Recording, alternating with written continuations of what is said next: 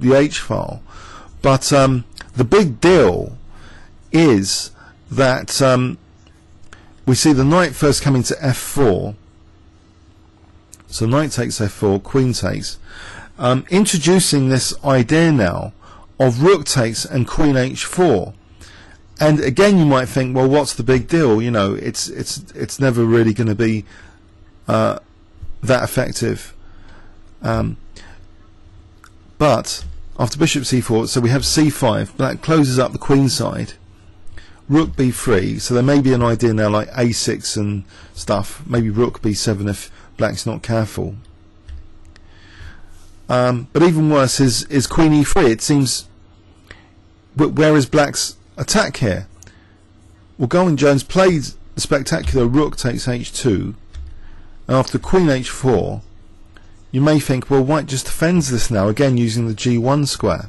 But here's the really clever twist of the game, that black, with white's fixed target, had, you know, at leisure, a nice rook maneuver, standard rook maneuver, rook f8 to f6 to h6.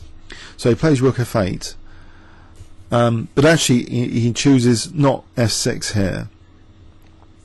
He chooses f4. Okay, rook takes c7. In fact, the point is revealed here that rook f6 would have been a disaster because he wants the battery the right way. He doesn't want the queen and rook battery that way with the rook there and the queen there. He wants actually the queen there and the rook here. So if you had seen this, that's great. You know, this is like you know, temporary piece sacks with leisurely manoeuvres and getting the battery the right way round, the rook and queen the right way round. So f4 is the way to do it.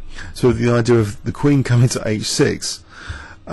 So rook takes c7, and actually after queen h6, Summerscale's really stuck here. He can't move the queen because the queen h2 mate, and he's just waiting now for his execution.